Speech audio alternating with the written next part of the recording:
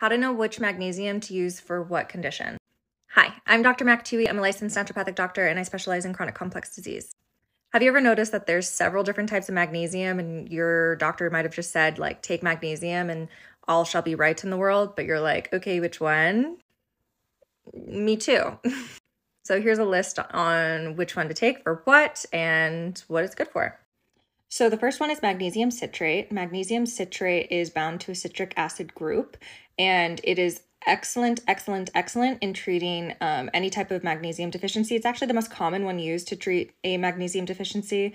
But what I use it most in my office is for constipation because it is the most common one to cause upset stomach and diarrhea. So whenever a patient is constipated, you just have them take magnesium until bowel tolerance, and which means until they have a bowel movement, and voila, no longer constipated.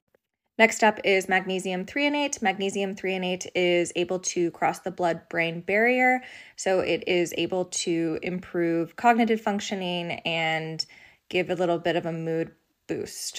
Third is magnesium taurate. Magnesium taurate is really good at reducing anxiety because of its calming properties.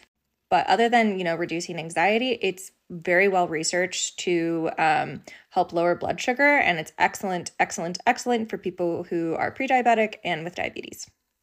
Next up is magnesium malate. Magnesium malate, just like citrate, brings in water from the lumen, so it helps with constipation. But in addition to that, it also helps with chronic pain and muscle fatigue. So, athletes take it, fibromyalgia patients take it, and multiple sclerosis patients should take it. Magnesium glycinate is excellent for reducing tension, relieving anxiety, and improving better sleep. So this is one that I would have patients take before bed. Magnesium sulfate. This is usually what we see with Epsom salt baths. There are food grade magnesium sulfates that are really good, but they will make you go poop. So just be careful with that. And finally, we have magnesium orotate, which is great for the cardiovascular system as it is high in antioxidants and has affinity for the heart and blood vessels.